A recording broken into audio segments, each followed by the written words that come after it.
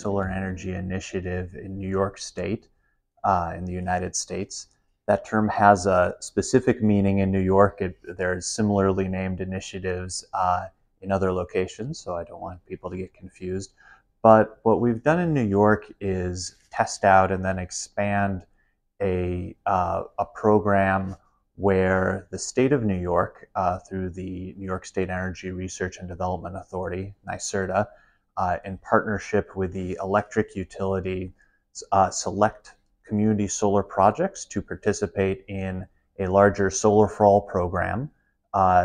The solar projects commit all of their electric generation and the value of that electric generation to the program for 25 years.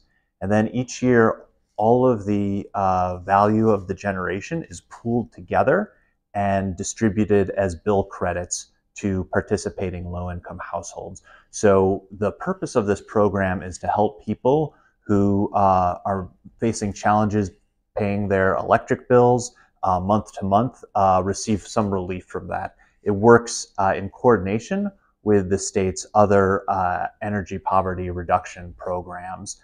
So a household might see the Solar4All energy credit on their bill alongside credits through other programs, and they would also have the opportunity to do different things like weatherize their home, participate in other energy efficiency programs, or even other renewable energy programs at the same time, all with the end of reducing the energy cost burden that the family faces.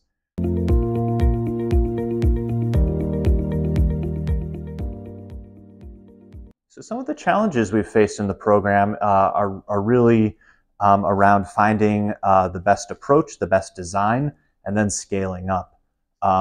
One thing I'll note that in an early pilot, we tried to sign up households individually, and there was just a lot of confusion from people about, what is this? What is this program? What is solar power? What does it mean if I participate? Are there any risks? And we treated it as a separate program that anyone who maybe they were already participating and signed up for other energy affordability programs, but this was a totally new thing. That we learned was not the best approach. So as we've evolved the program, we've more and more combined it with other programs serving similar groups of people, so that a person, a household can just sign up for one thing all at once. So it is now, as we prepare to fully scale, an automatic enrollment program where every household that is already participating in the state's larger energy assistance program, which includes heating assistance as well as electric assistance, is automatically enrolled and would receive credits on their bill. Now, people can choose to opt out. They can call up their utility and say, for some reason they're not interested. They can leave the program at any time. But adding the automatic enrollment has removed by far the largest barrier for people to participate and benefit, and also for the success of the program overall.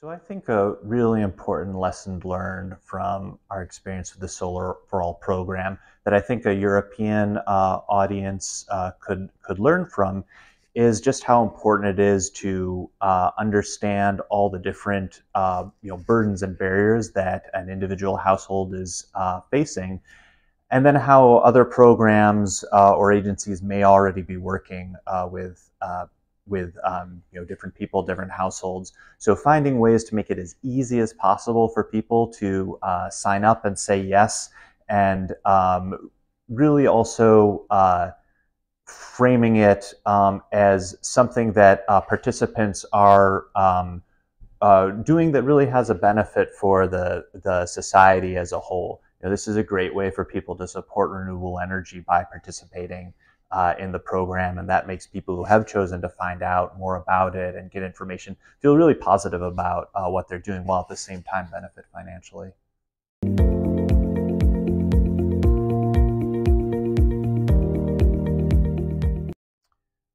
So I'm really excited that just this last month, in May of 2024, New York State's Public Service Commission, which is the energy regulator for the state of New York, approved a plan to scale Solar4All statewide.